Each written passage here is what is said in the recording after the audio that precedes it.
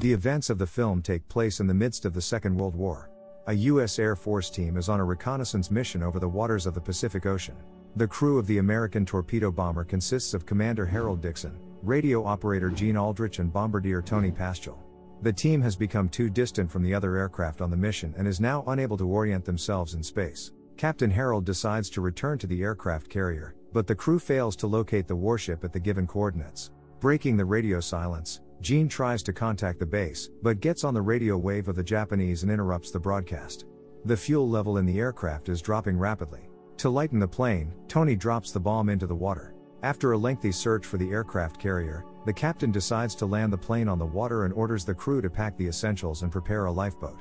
After a successful landing, the captain is the first to get out. The bomber gradually begins to sink and the remaining crew members, panicking, cannot unfasten their belts. Already underwater, the guys manage to get out and they are reunited with the captain. The trio inflate the lifeboat, but it turns upside down. When trying to turn over the rubber boat, the team loses the only flashlight. Already in the boat, the guys had a chance to get to know each other better. Confident that they will be rescued the very next day, the trio fall asleep. The first day of the team in the open ocean begins. Not realizing the danger of the situation, the guys feel relaxed and have an impromptu tea party.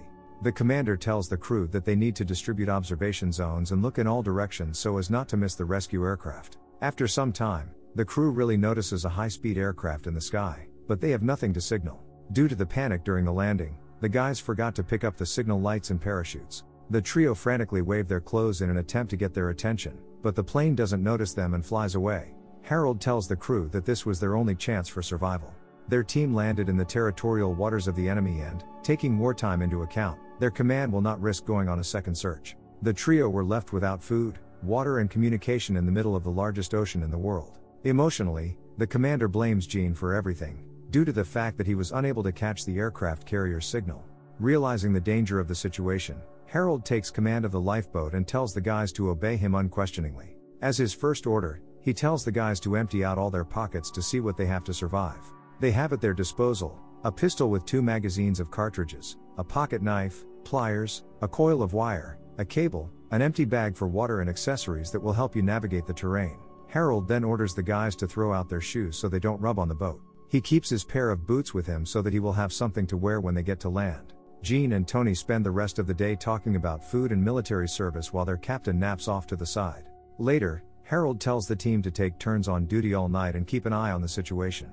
Replacing Gene, the captain decides to urinate. Since urine is their only source of drinking water, the man fills his shoe with it and drinks from it. The second day is coming. Harold calculates the boat's approximate position and informs the crew that the nearest landmass is thousands of miles away. So far, their boat is heading towards the Hawaiian Islands, but if they are lucky with a fair wind, they will reach a small cluster of friendly islands much earlier.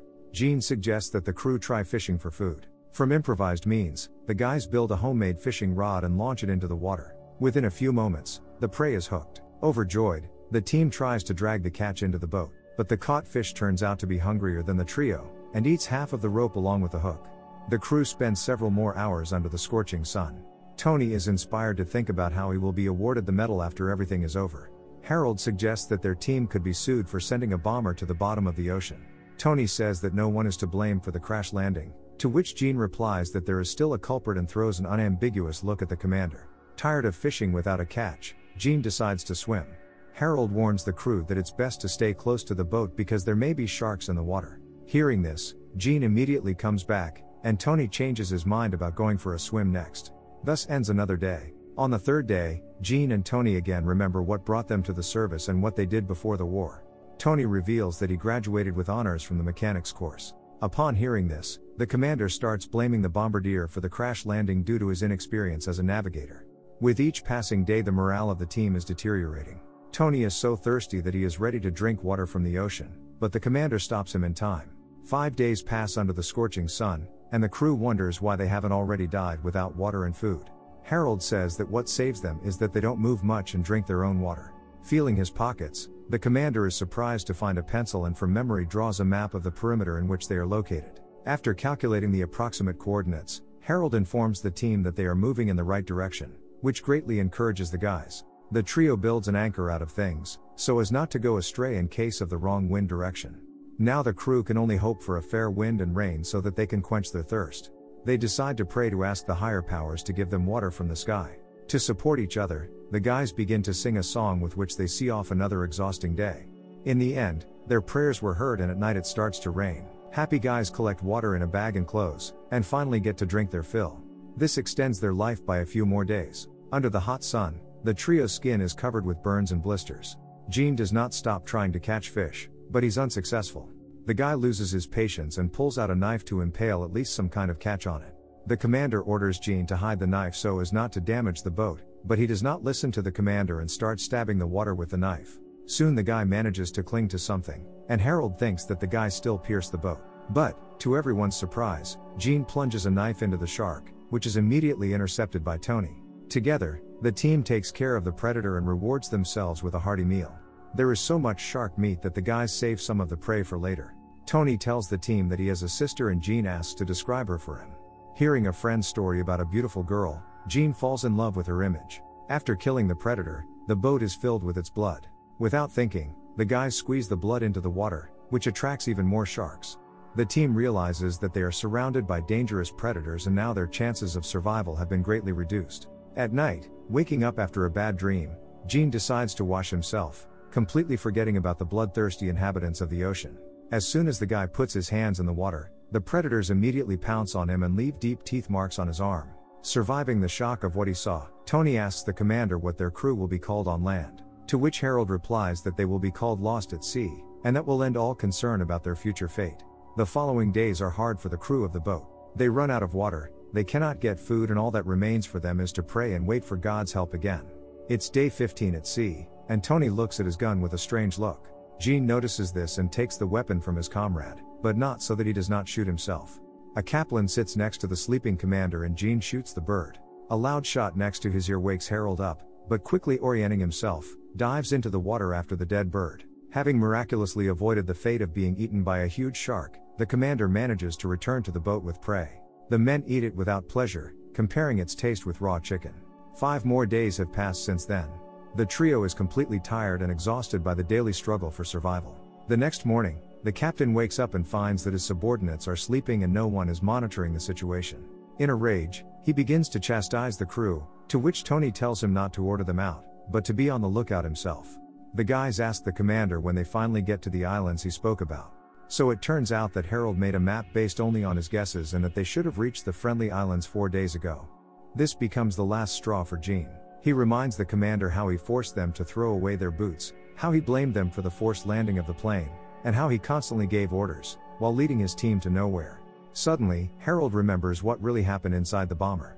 During the mission, he dozed off at the helm for a couple of minutes, and because of this he flew past the place where the aircraft carrier was located. Realizing that it was because of his mistake that the team was lost, he apologizes to his subordinates with pain in his voice. For a while, the trio spends in silence, immersed in bleak thoughts.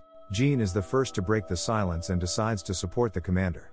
He suggests using Harold's map anyway to find a way to land. This restores the man's self-confidence, and he cuts his shoes to make oars out of them. The exhilarated crew paddle forward, fantasizing about what they will do once they see land again. It's been a month since the plane crashed. The trio is thirsty again and begins to lose their last hope of salvation. In the evening, clouds are gathering in the sky and the guys understand that soon they will be able to drink water. But a new test awaits them. The rain turns into a terrible storm. The boat is covered with waves and the commander is thrown overboard. He manages to get back, but the next huge wave covers the boat completely and the whole trio is in the water. From the overturned boat, all the things that helped the team survive all these days go under the water. But despite everything, the guys manage to climb back into the boat and survive the storm. In the morning, the guys begin to jokingly talk about how they will butcher each other's bodies without a knife when one of them dies. The commander says that if they survive, he will give the guys recommendations, if he is ever heard at the military court. To which the subordinates say that they have no idea what they can judge Harold for, letting him know that they will not betray their commander. From these words, the man begins to cry. After some time, the commander notices that Tony lies with his eyes open and does not move. The guys decide that their comrade is dead, but after a moment his eyes blink and he comes to his senses. Suddenly, Gene notices islands in the distance and reports what he saw to the others. Overjoyed, the trio use their remaining strength to row to land, but the wind already carries them in the right direction. Waves throw them ashore, and they lie down on the long-awaited land. The commander notices small structures ahead, and realizes that they are now safe. Rising, The trio casts a farewell glance at the lifeboat and, leaning on each other, they go forward to the houses. And so, the bomber crew spent 34 days in the Pacific and traveled over 1,000 miles in a small lifeboat. After all the events, Harold received a reward for leading his team to safety. Because of the experience, Tony gave up his military career. Jean served until the end of World War II as a radio operator and married Tony's sister.